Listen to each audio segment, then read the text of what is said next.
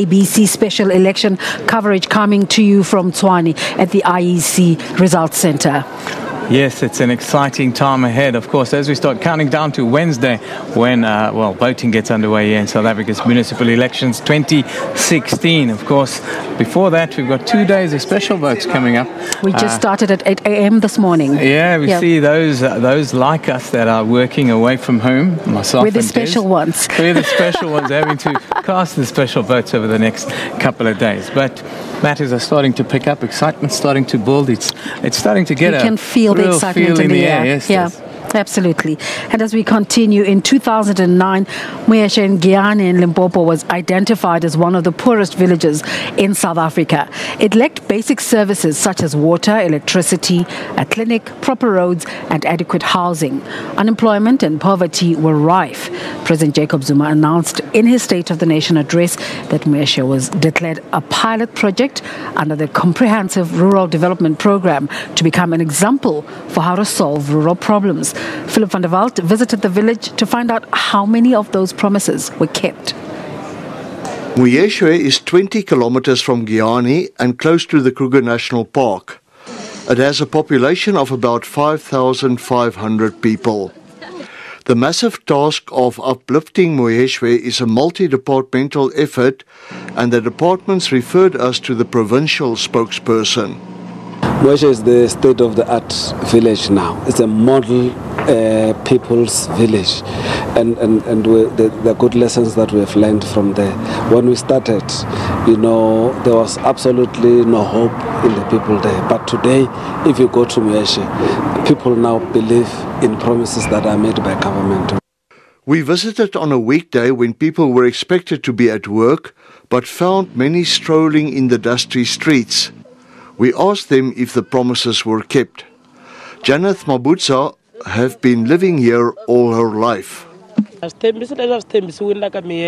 Concerning the promises, we don't see anything here in Moyeshe. All we can see is the clinic and the police station that is not getting completed. The road looks like a donga. Things that were supposed to happen here in Moyeshe never happen. There is no money. Another challenge is job opportunities. Sketu Khoza remembers the president's visit. Nothing is happening. When he came here, he gave us promises. When he left, nothing was implemented. We were promised the tar road, but we don't see it. They digged the road, but the construction has stopped.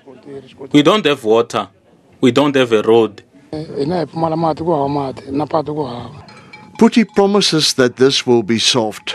We have appointed a contractor for the road. We have put 20 million aside. As we're talking now, we have also put a big pipeline, with a portable purification plant from Samidam to supply the people of Moyeshe, because 9 of their boreholes have been tested and the water is not fit for human consumption.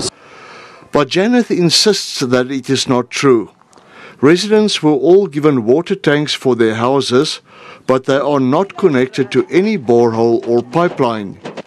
They buy water at R2 a container from self-employed young men with a donkey cart. And she told us about the danger of wild animals. When they are saying we have water, they are telling lies. We don't have water. We fetch water in the bushes. We fear that we might come across lions and elephants in the bushes that might kill us while we are fetching water. Here in Moyeshe, RDP houses and a big and modern clinic were built.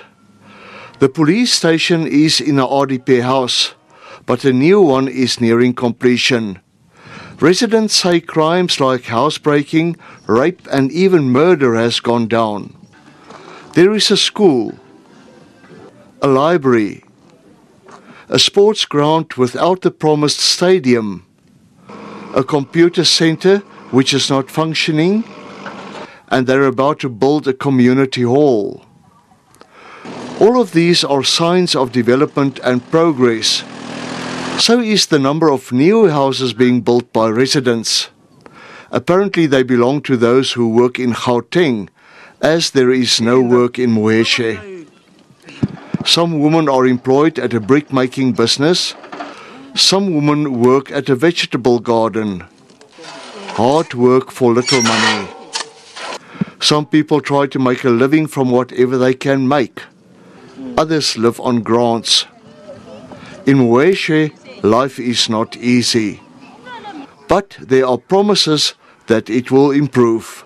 Philip van der Walt, SABC, Moeshe.